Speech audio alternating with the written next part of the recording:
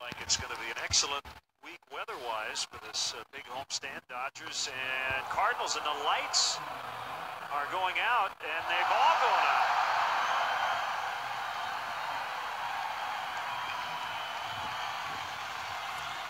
Eight of them did.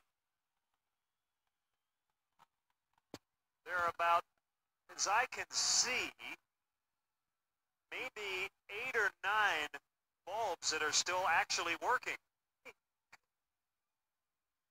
Why they didn't play games at this time of day before 1988. It's dark.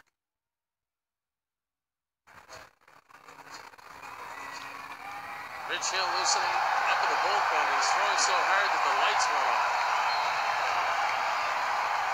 I thought it was a curveball. Well, ballpark's good looking. Got a different ball on you. I think I could have won a lot with this type of lighting. Hits are now 31 and 26.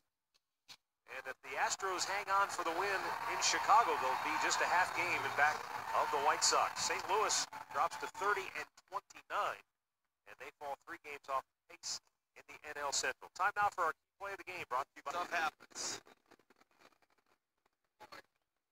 That's why I told... Nats have a 3-2 lead as we go to the top of the 6th, but the lights have gone out again.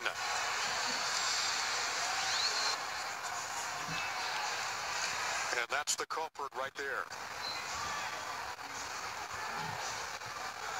A weird night. Weird. Cupper didn't like it. Uh-oh. And now some lights have gone out. That's all they needed. The suspended game neck of the woods in Oakland tonight. Oh. Wouldn't you know it?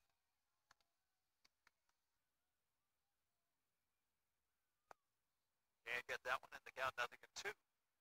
And I think the lights, some of them went out. And you could see it distinctly around home plate.